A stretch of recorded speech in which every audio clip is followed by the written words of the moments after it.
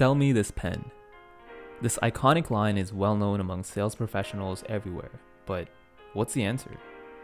Welcome to the Generation Hustle Podcast, a show that explores the world of business, entrepreneurship, and culture, all centered around the millennial.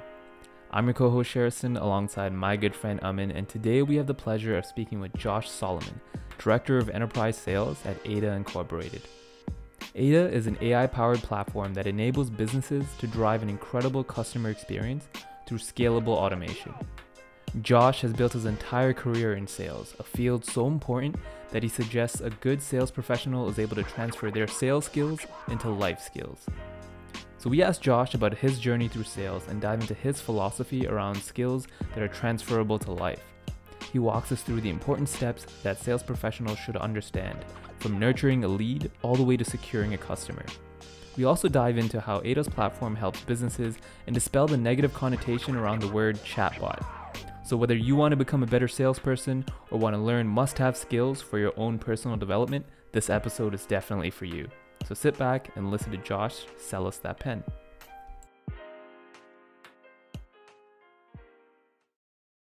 Let's just get right into this. Obviously, or let's just call you Josh for the episode. I've known you for 3 years now, and we've worked together for 2, right? And throughout that whole period of time, I've always been kind of noticing that you're a consistent individual that wants to constantly learn new things and wants to better yourself. So, let's just start it off right away in terms of describing what your motivations are around how you kind of pave the way for your creative thinking and how you kind of tackle your challenges on a day-to-day basis. Yeah, for sure. So I think that's right. And I mean, maybe the one thing that I would start with saying is maybe just to shed a little light on this is that over the last period of time, I've spent a good chunk of my, my mental focus on how to improve sort of my mind and body and go forward in that direction. But it definitely wasn't always that way. And I think, something that, I personally don't share very often is that growing up, I struggled a lot with my weight. I struggled a lot with self-esteem issues. And I think probably the people around me in my childhood, at least, probably would have not seen that side of me emerging. I don't think many people would have made that bet. Right. And this really started for me a long time ago. I would say maybe 7-8 years ago. And I was really down about something. And as I think back on it now, it felt like a lot then, and now it was nothing. And there's a moment that really sticks out in my head for where this started. I was with a friend. I was really, really upset that day. And we decided to go to a bookstore. And at that day, that point in time in my life, I don't think I was reading a lot, really, if at all. And we were walking through this bookstore and there was this bright orange book that sort of called to me. And I picked it up. I started reading it in the store. I ended up buying it. And I went home and I remember just crushing it. I went through it really quickly. And it was the first time in my life that I realized actually, no, this is up here and not out there. Yeah. That was the first sort of signal to me that actually, hey, listen, man, you have it in your head. It's all in your head first. And then you go forward from there. And then I think moving through that, it's just been sort of what I would call a slow build, right? You guys are both finance guys. And I think people think progress is always linear, but it's not, right? We look at a stock chart, it's always up and down, right? And I look at the idea of personal development to be very similar. You sort of build up and then you sort of normalize, then you build up, then you normalize, then you build up again, right? And so my focus has really been on, how do I sort of shorten the time at the low and continue push to those new highs. And so I think that to your comment around how do you deploy this on a daily basis, I think it starts with being able to put this fundamental baseline or a framework from where you operate, right? So especially we're going to get into the sales thing, and sales is problem solving, right? So every time a problem shows up, you have two choices. You can look at it and go or you can go oh, great, what's the opportunity inside of this, right? And that's true in life across just about everything, right? So I think this is what's taught me a lot on, and by no means perfect, is, how do you start to look at hard things and see the path forward? How do you start to compartmentalize, the things inside of these hard things and build paths through each one of those? And, how do you respond when you get punched in the gut, right? And hopefully take a more positive light to that. No, that's awesome. I think the way you kind of approach it and realizing, a lot of what we do nowadays is the mental game around it. And obviously our environment impacts us in different ways. And I'm happy to see you're obviously made a lot of progress through your life now. And so one of the things that always comes up to me, I know we are having, man, I forgot the name. What was the thing that we do once a month on Thursdays? BioConnect? The leadership stuff. Yeah. So I remember you were talking about that book. I think it's Extreme Ownership. Yeah. Is that the thing that comes to mind? So what about books has really helped you in terms of, developing that, right? So it seems like you've been more accustomed to reading books, and you said before, and that it's not something that you used to do, but it's changed kind of the trajectory of what you've become, or as a person. Yeah, definitely. I mean, I think, that was sort of like the pivotal moment. And then from there, like I said, a build and, a lot of reading since that time. And it's something that I've, really focused on as a priority. And there's a couple books that I think stick out, but I think like maybe I'll just say how I think about them. I've always focused on sort of like two types of books in this space. And one has been like business leadership books. Mm-hmm. And I'll explain why. And then the other has been like self-awareness and emotional intelligence books. And the reason for me is that these two are a Venn diagram, right? And it starts back to that idea of like, how do you build this framework for how you think? And starting to have what I think I call it the leadership mindset or the leadership mind. Most people probably refer to it as like the growth mindset, but creating this like this sort of this substance of like, I act first, right? And so a couple of books that stick out to me. Am I allowed to swear? Yeah. Oh, yeah. Okay, cool. So there's a book called The Subtle Art of Not Giving a Fuck. That's the orange book that was sitting on the shelf. And, that's like your classic self-help. Right. And I'm always really cautious with the word self-help because there's like tons of like foo-foo nonsense out there, right? That like you got to sort of delineate between development and like nonsense. Right. Two others that I've gone back to time and time again. There's one in the business sphere. It's called The 15 Commitments of Conscious Leadership. And amazing book about sort of the idea of like how to act always as a leader and in both your personal life and your professional life.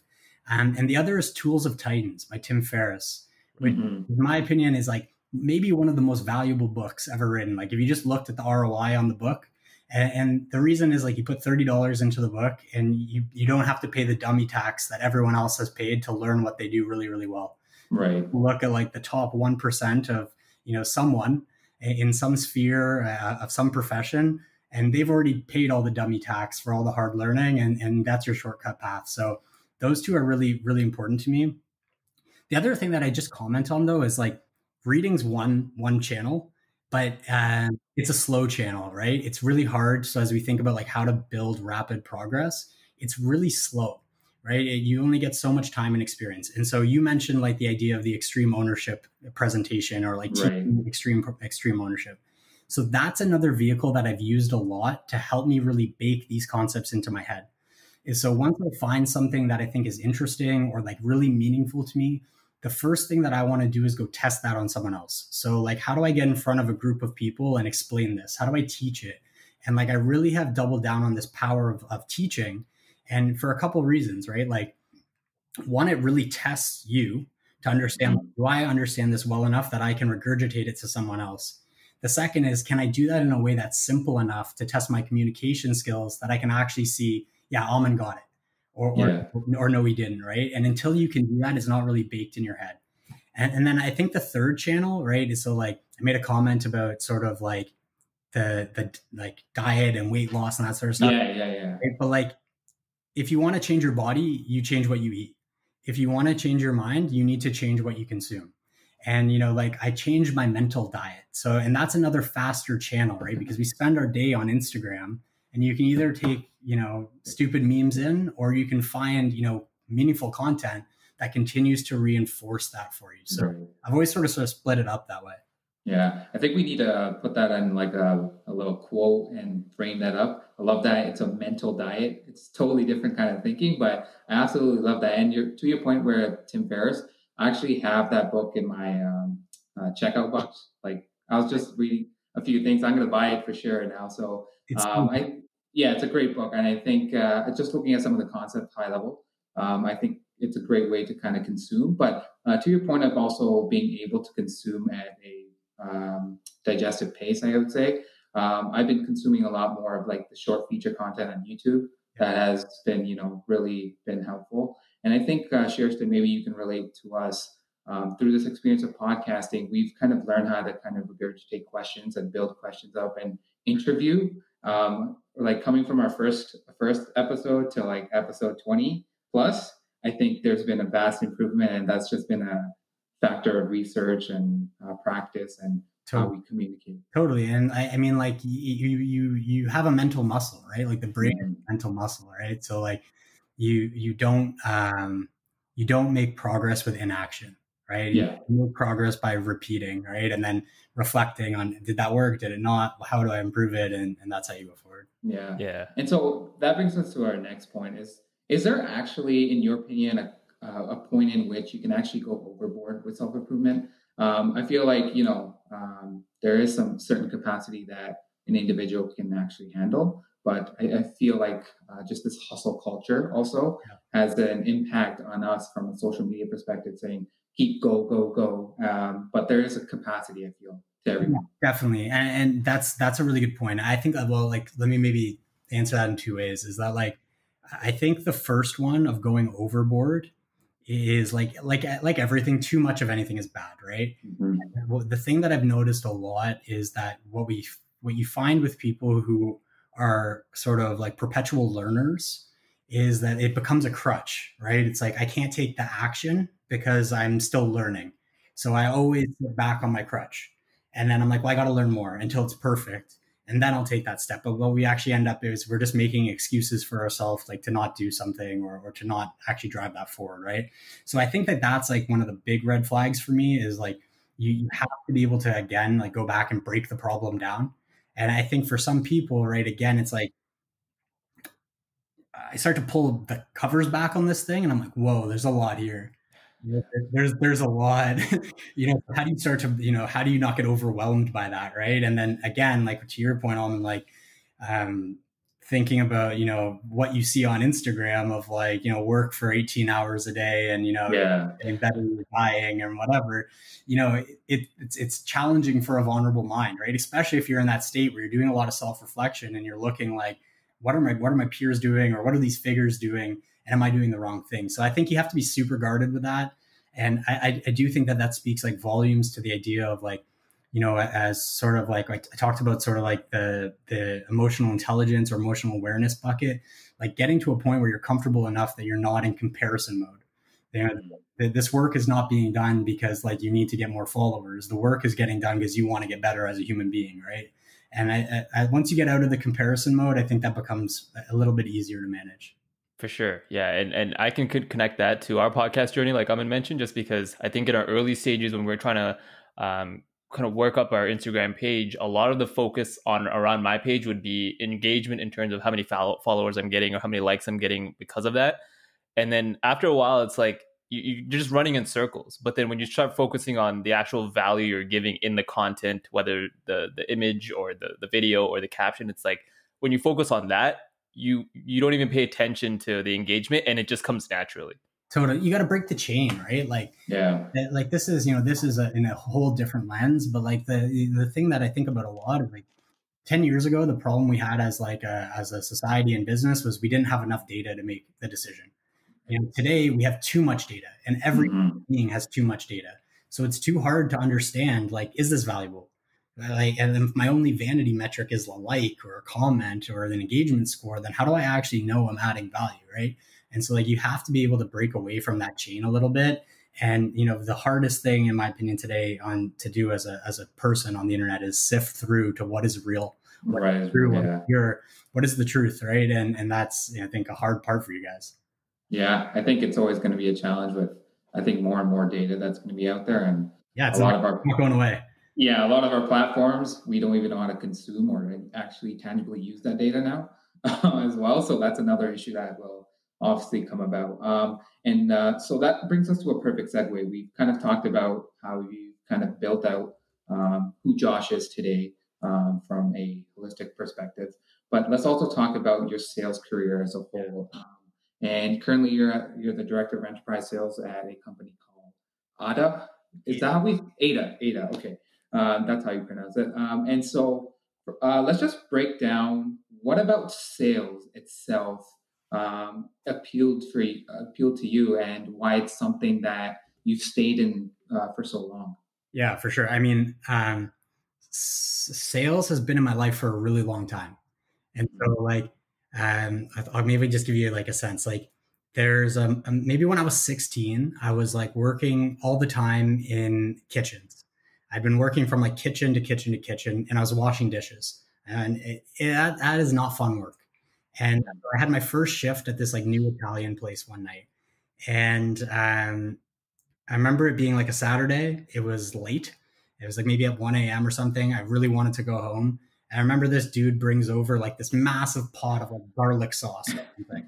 And I was like sitting there cleaning it. And all I could think was like, I'm never doing this again. Like, there's no fucking way I'm doing this again. I'm not going back. And, so I had 1 week until the next shift. So I had to figure out like, how do I not have to do that again? Right. And, whatever happened, I ended up getting a sales role at Future Shop in like a retail environment selling foods. And truthfully, that taught me, like, as I still think back, like that environment taught me so much about how to sell. And I've always referred to it as like, you got so many at bats, right? Like you have one customer. So I got a lot of early opportunity to like be able to sort of like train, again, that mental muscle. And I think fast forward to today, the thing that's kept me in sales is in my opinion, it's one of the only professions, especially in technology, that's like highly accountable. It's black and white. You either did it or didn't. Mm-hmm. And especially in smaller companies and startups, it's so rewarding to me to be able to track my impact. To see like if I do A, B, and C, then X, Y, Z come out, right? And that's internally and externally, right? You're able to see like, look at the change that taking on this big project created for our internal organization. Right? We're in a whole different direction now. Look at the change that I actually made on this customer's business. This is a Fortune 500 company, and they've completely changed the way they do something, because of our advice.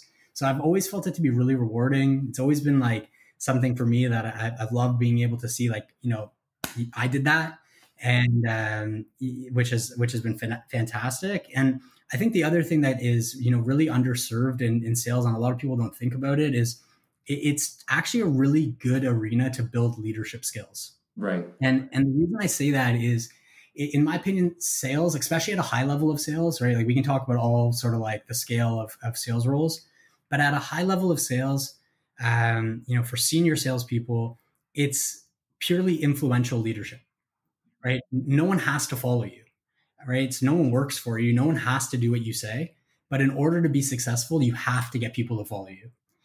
People have to, at the crossroad, go, okay, it doesn't matter what happens, I'm following Josh because he's taking us to the right place with this customer for our company, whatever. Right. So it's, I think in a sort of roundabout way, it's a really great place to actually learn a true style of leadership that's not command and control. Right. And so how often, Mike, are you actually doing the day-to-day sales now versus leadership? That's maybe none today. So today everything is through others. And I mean, that's a whole other topic as you start sort of the transition, the transition from, individual contributor to manager. There's definitely a dark side. There's like sort of an industry saying of like good salespeople aren't always good managers. Right. The hard part is you got to retrain your mind, right? Like no longer can I get it done through me. I have to get it done through everybody else. And for me, it took me 2 cracks at this. The first time I went into a management role, it was like more like a player coach role. I still carrying a quota, but I had some people reporting to me, and I found it very hard to prioritize which one and where to focus the time. And then because of that, like your lazy brain goes to the one you know how to do, right? Right. So the management side suffered. And that was pretty early in my career. And then the second time, I think I was farther along in this development journey and much more self-aware about how I needed to be and how I had to change what my motivations were in order to find that success. Right. No, I think I totally agree with you. And one of the things I'm going to actually kind of peel back here is you've been in sales, so you're obviously on the field and on the ground. So you've mentioned the impact you can have with, say, a large customer coming in. And for a fact, I know that you've done that in the past not going to name names because it's not supposed to be exposed, but we'll just keep it. We'll just say it's a large company. So in terms of like that, obviously there's B2B, B2C, but let's just focus on B2B because that's primarily where your field of experience has been thus far. So let's look at actually kind of nurturing the lead and what your approach is in terms of some of the steps that you should take as a sales professional to understand and then execute on the sale. Okay. Yeah. So, so I think like you got to I'll take one step back from that first. Okay.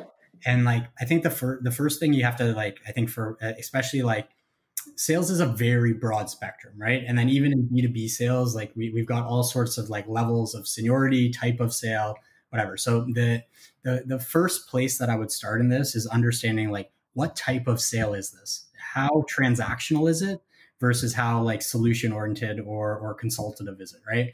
Because these are going to drive two very different sales processes. So understanding, how you should behave and, what that time period looks like and, what the right milestones are, is very, very different.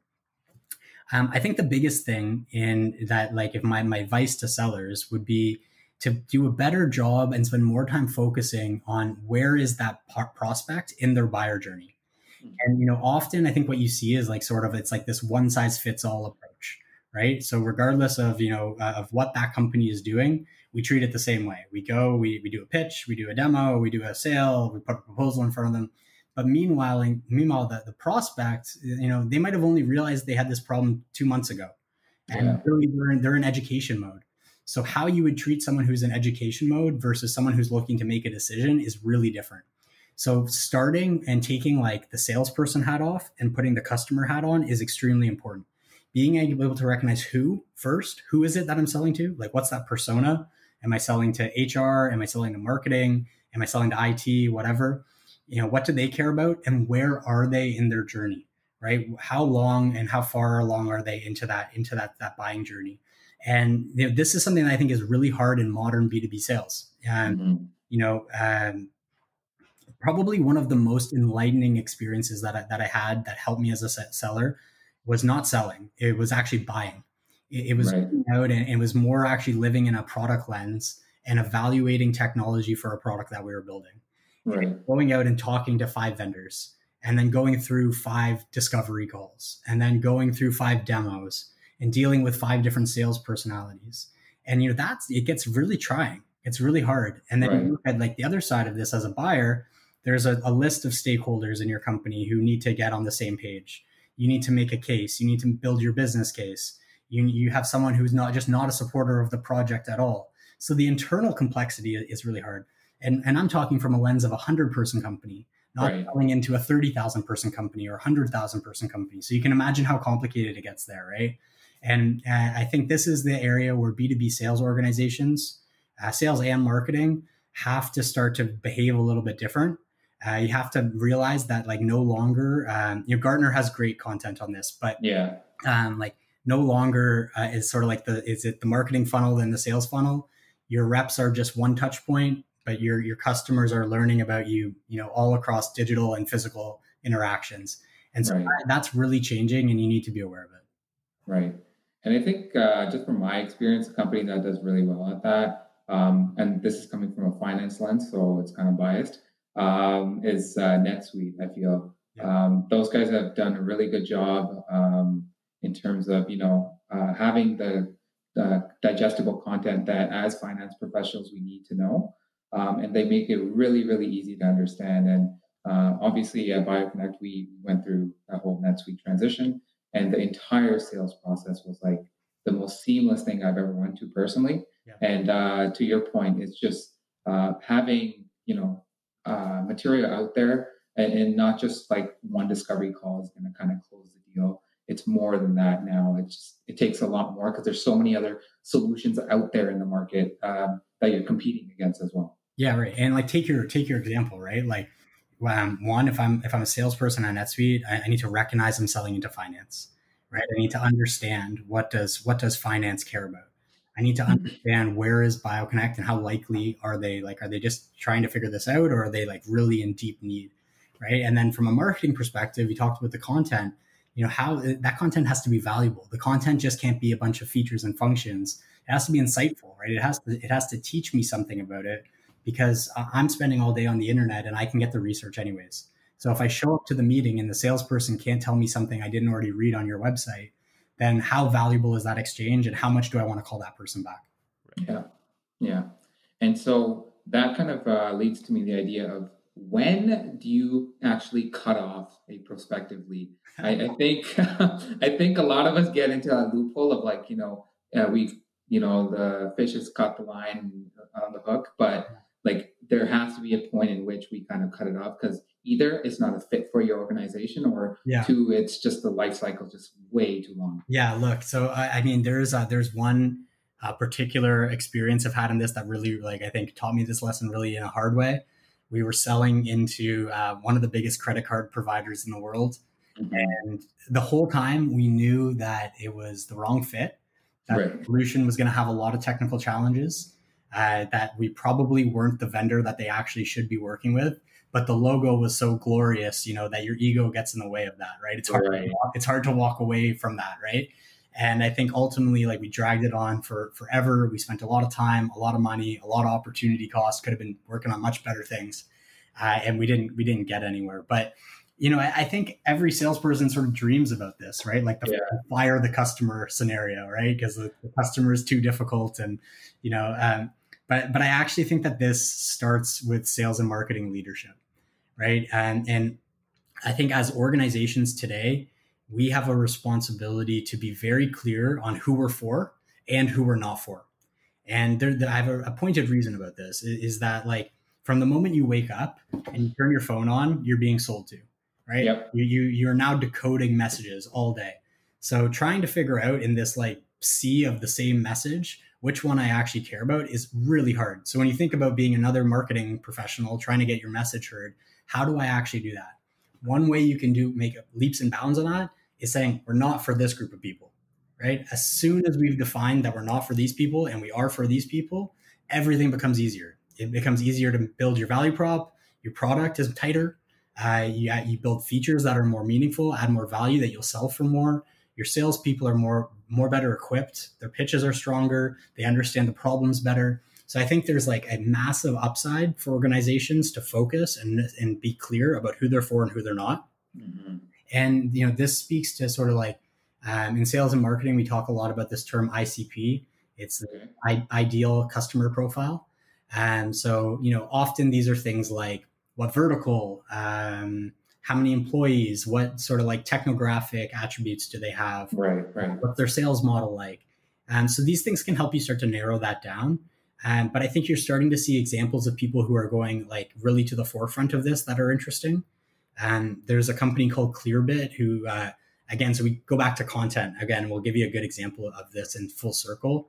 So Clearbit sells data enrichment for SaaS companies. They help you basically not have to, have people enter all of their information into forms. We can source data. We can form fill automatically. We can leverage that data in new sales cycles and so on.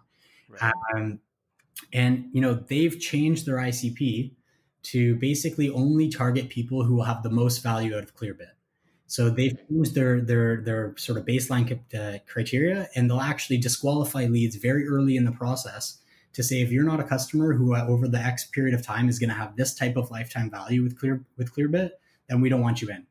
And now to tie that in, right, what they've done is they know their target is SaaS companies. They wrote a really great blog post on like, here's all of the data science, and here's the process that we went through internally to decide what this ICP actually should look like, how we evaluated lifetime value of our leads and of our customers, and here's why you should consider the same thing, right?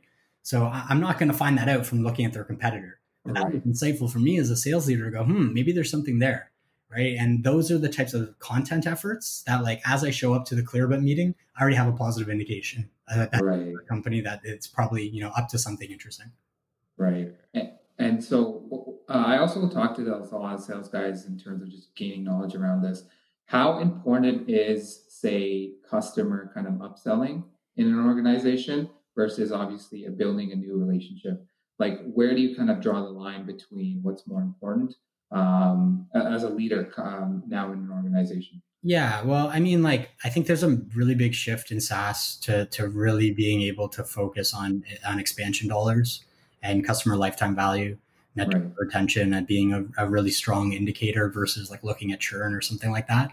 Yeah. But I think it's hard to provide a simple answer to that, and I think a lot of it has to do with stage, right? Like, where are you in your growth, right? Like, if you're pre-series A, like there's no point in building a retention model because you have no customers, right? Yeah. But I think like learning sort of like looking at it from the growth phases, there's a point where I think they start to become equal. And you want to try to figure out how to drive those renewals and the upsell dollars at the most effective rate because it's the lowest cost revenue.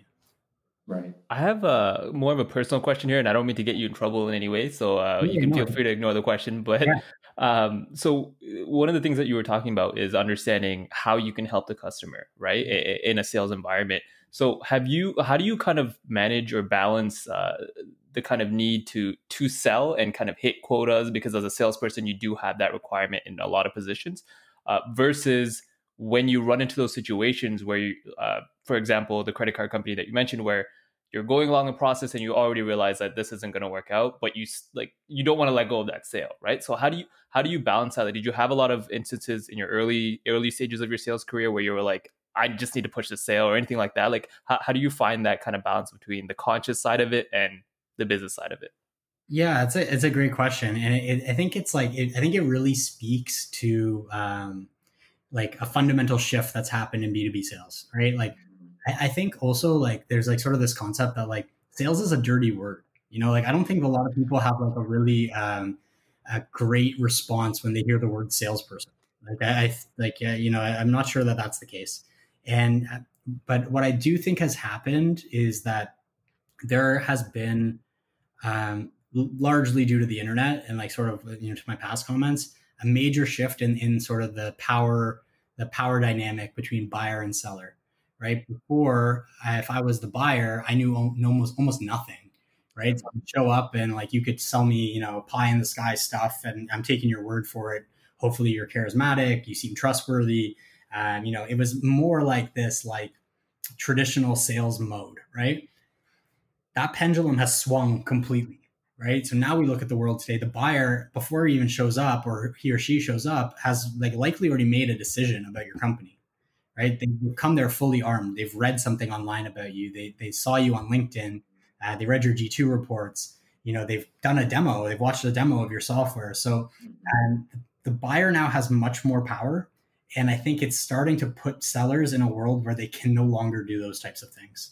And again, because the other part here is that as also like our business model has changed, right? Before we're selling perpetual software licenses, right? So if you were like sort of like living on the bad side of the conscious equation, I could go land one big deal, multi-million-dollar software license, set it and forget it. And like, sorry, you signed the contract. Right. Today we live in the SaaS world where like, if you deploy something and it doesn't work, it doesn't function, it's not what it says it is, that thing's going to churn quite quickly and they're going to find someone else who can serve them better. So I think that world is sort of going away a little bit. I think that as a sales community, we have like a massive duty to try to like rewrite history on that, right? And really look at sales as a service. And that's really what it is. Like the salespeople that do the best are the people, in my opinion, who like both physically and sort of like as joke, wear their customers' t-shirts. Like I have a guy on my team who has a collection of hats from his customers in a past life. And wow. He's always wearing a customer hat. And to me, that's awesome. Like to the fact that you added enough value that they're like, hey, like, let me send you a hat. Yeah. And so like, if you wear the customer hat from the start, it will take you in the right direction. That's a great breakdown. And I really like the pendulum example because it was a great segue into my next question here, because a lot of things, or a lot of the young graduates who are coming out of school and kind of entering the workforce, they came from an environment where they're learning theory about sales and things like business that were 30, 40 years old. And then they're entering an environment where we're in the middle of a huge shift, right? Yeah. So what kind of advice would you give for these young graduates and the next generation who are coming into the sales world to be successful in that type of environment? Yeah, or, sure. And maybe if you can expand on what they should be doing to hone those skills?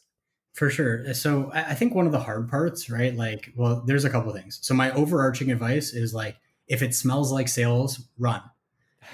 And like, I say this truthfully, but like, there's an author and sales leader in Toronto. His name's David Premier. Great guy for you guys to talk to.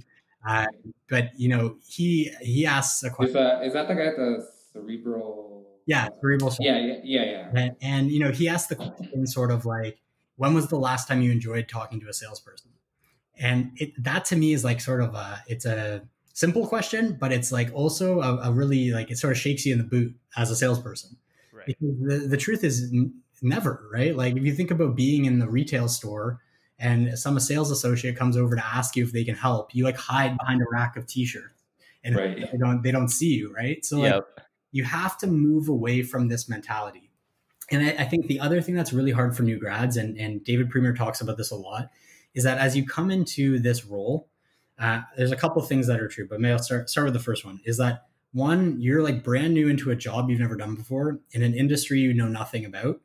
And your target that you have to go try to figure out how to get to is an executive in an industry that has, and an executive who's been in that seat for probably a number of years, or in that industry for 10, 20 years. So there's like a massive disparity between in experience, right? And so often that young seller is like, especially like they get their first meeting with an executive and it's like, hey, we're this company, we do ABC, blah, blah, blah, blah. And it's painful, right? Like as an executive, it's hard enough to get 30 minutes on my calendar. I didn't want to hear your pitch. Yeah. So, you know, I think if you approach this from a way where like, if you were meeting someone the first time and you were really interested in building a relationship with this person, you know, how would you treat it? Right? Like, would I hard sell you everything that's great about me? Or would I sit and take some time to ask you questions? Would I learn more about what's going on in your life? What's motivating you? What's driving you? What's stressing you out? And, you know, and I think the more that you do that, the better you will rapidly understand who your customer is. So the other part that I think is really hard for salespeople is like, there is no like education track to sales. You know, you don't go to university and go like, I'm going to be a salesperson and then like go on the sales track and come out with a degree, right? We sort of like go to business courses and then like we think, oh, I'm an extrovert. I'll do well at sales, right? And then you get punched in the face. So I think it's really important to start to really evaluate, is sales right for you coming into this role?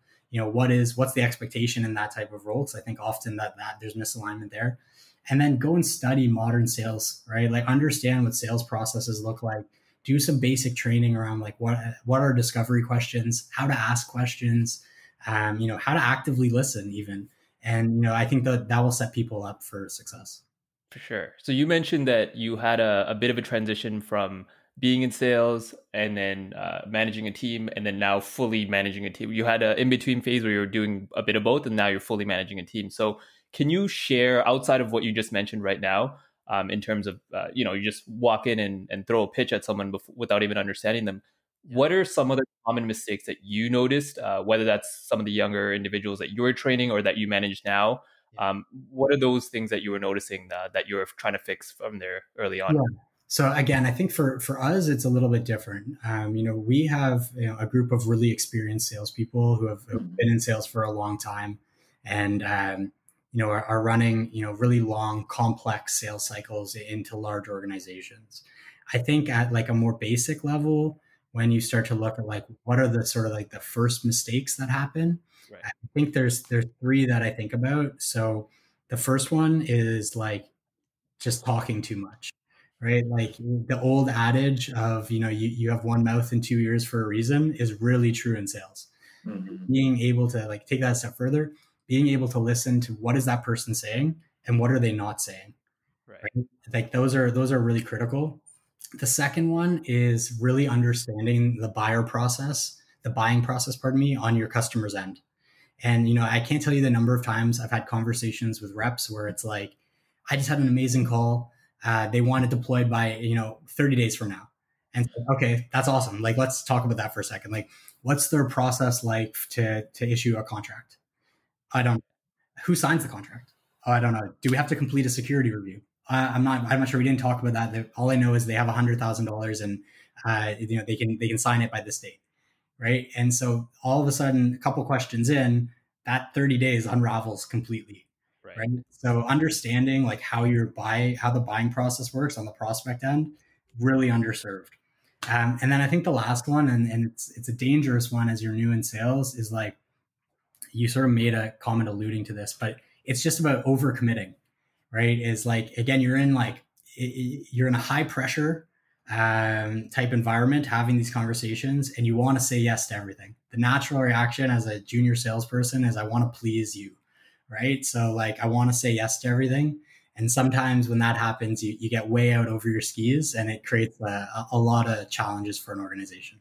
For sure. I think people pleasing is never a good thing in any aspect of life. And I'm guilty of it because I have a hard time saying no to people. And it took me a long time to realize that. For sure. So, Josh, one question that comes out of that. So at what point do you feel like you should be telling your sales guys that you shouldn't be overselling certain features? I've come across so many kind of sales pitches, I think maybe this is more typical to the software industry, of specific customizations available or stuff like that. At what point do you say, guys, like this is not possible, you shouldn't be doing it? Again, to that idea of, just getting the sale done. Yeah. So I think there's a couple of things there. So I think one, it starts with like, what type of solution are you selling? There's lots of solutions that might be one part software, one part services, and there is like a large custom part. So like in that scenario, obviously you don't stray away from it. And then in the other sort of more standard like SaaS scenario, I guess I think about it in two ways. Is one, you need strong alignment between product, sales, and marketing about what features are ready and when, and what does that go-to-market process look like, so that salespeople have a gate, and you can't even talk about it until it crosses, this point in time. And then I think sometimes there are unique scenarios where we know that like, hey, this is like less of a sale and more of a technology partnership, where you're working on creating the future together. And in those scenarios, the only thing that matters is being extremely transparent with your customer about where you are today and where you hope to go, and then filling the gap in between that. For sure. So I don't mean to put you on the spot, but I do want to go back to something that you said. And you mentioned one of the best tools to use when approaching sales is understanding what the customer is saying and what they're not saying. Yeah. So we always hear, the most common example of sales conversation is the sell me this pen situation. So can you use that example to kind of explain what you meant by what are they saying and what are they not saying? Well, I'm not sure if that's the right fit. Sure. But I think like a more common, like what would be a good example of this is like, it might be hard for me to tell you, but like that's fine. But the like if you think about it, right? Like I might ask you a question like at the end of this thing and say like, do you so how was this podcast? Is this a podcast that you think was good? And like your natural response is probably going to be like, yeah, it was great. Like, because you're not going to tell me to my face, like if you thought it was horrible. Right. But often that happens in our pitches and our demos. Great demo, great presentation. Yeah, we but what they didn't say is this is really going to impact our business. Right. Or like, oh, I actually have a business case for this. Or like, so like, what are the things that like we've heard, but also what did they not say, right? And so sometimes there's some stuff under there that you need to prod at to understand like, okay, well, great. So does that mean that you would consider using this in the future? That you can start to now sort of unpack that a little bit more. And that's more of what I'm getting at than like the sell me the pen kind of idea. I think if more actively listening to your prospects to understand like, what were they saying? What were they trying to communicate? And what did they purposely sort of like hold back or not mention? For sure. So I want to kind of switch over from the sales side to your company right now, Ada, or where you're working right now, or Ada. Sorry, I think I mispronounced that. So about this company, so you guys deal with chatbots. So I want to understand the benefits of chatbot, but can you tell us what kind of problems you see that customers face that you guys are helping kind of resolve in this space? For sure. Okay, so first, like I have a love-hate relationship with the word chatbot. Okay. I think like it's very, in my opinion, very minimizing to what we actually do, but we use a chatbot to get there. And so, yeah, so in terms of like what's happening in the market, I think there's a lot of like very macro trends that are sort of pushing things in this direction. But I think the first piece is like we have to recognize that we are living in a moment where AI quite possibly could play a larger role in our day-to-day lives than the internet has, right? And we're so adapt to like change, right? We barely even notice when that's happening. But the truth is that AI is really reinventing just about every vertical, every industry, every product. Right. And so when we look inside of our lens, which is customer experience, we're in a very strange time, right? Our coffee shops, they know us better than our banks do. When I go to Starbucks every morning, the barista there, her name's Lauren. She knows me by name. She greets me. She knows what I order. If I'm lucky, she like gives me a free cookie on the house or something. I feel great. Shout out Lauren. Yeah, I feel great about that, right? I'm so happy that I went this morning. When I compare that to my bank, right, who has decades of data on me, they struggle to not treat me like a number. It's almost impossible for them to treat me in a personalized manner. And the truth is that as we get bigger as organizations, as we start to scale our teams, our products, our services, our ability to provide meaningful customer service and customer experience completely diminishes. It falls right off. Right. However, AI will completely flip that on its head. As we go forward, our operating models, the fundamental operating model of a business will change from one that is human-based to one that's AI-based. And the companies that are really scaling today have already figured that out. And as we go forward in that way, we're going to move from a world where large organizations today, who they stray away from customer communication, to a world where they crave customer communication. They're actually going to look at this now as every touch point that I can have with a customer is a data asset to help me build better products, understand my customer journey better, to reduce my sales funnel, to reduce my cost of support. So this is happening in real time, and Ada is an automation platform that can help make that happen. For sure. Yeah. So obviously this is the future and where we're headed. So can you describe to us what kind of tools that Ada is using to solve these problems and how they can kind of impact multiple areas of business with what you're doing? Yeah, for sure. I think there's really three major things that we do. One is we drive massive efficiencies. So think about a world where Ada can potentially automate 80% of the customer inquiry tickets that are coming into an organization, right? So a massive efficiency gain. The second is to drive larger amounts of customer experience. How do you raise your CSAT?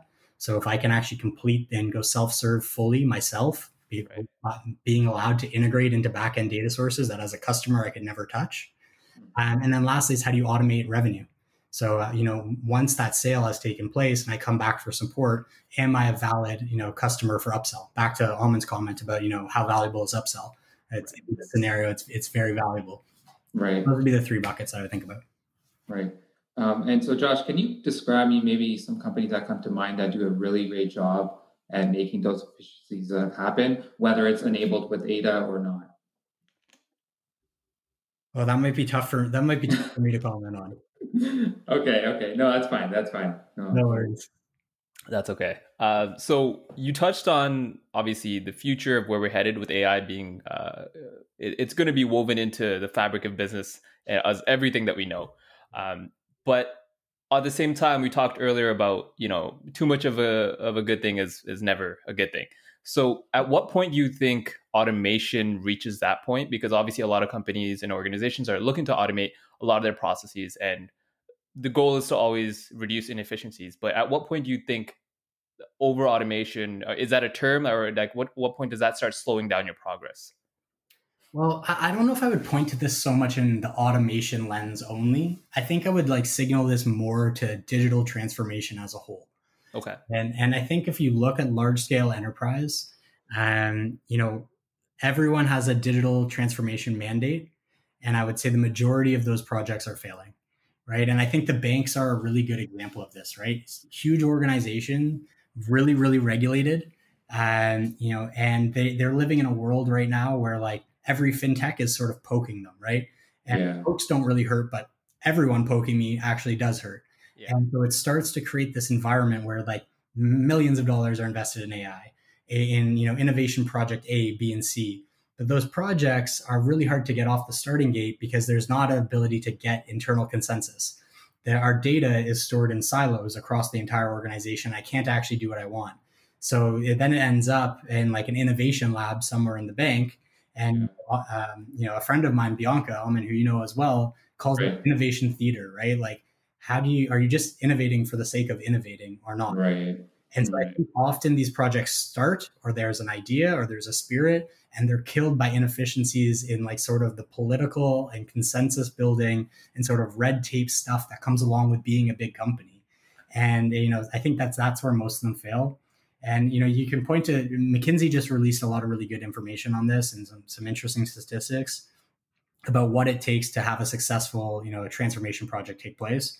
And the number one thing, not shockingly, in my opinion, is strong leadership from top down motion. Being able to say that we're actually taking on this project for a reason, and that this has sponsorship from the right level inside of the organization. For sure, that's fair. So that kind of like cycles down like all your sales stuff. We've grilled you on all the sales stuff. So I mean, this has been really informative. As a guy who has not obviously worked in sales or Sherston, I have not. This has been definitely a good experience. But one thing I'd like to ask you, just like let's walk outside of work for now.